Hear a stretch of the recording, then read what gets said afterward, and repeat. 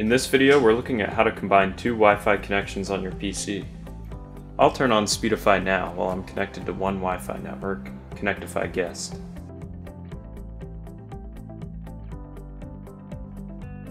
To connect to a second Wi-Fi connection on my laptop, I need to plug in a Wi-Fi adapter into a USB port.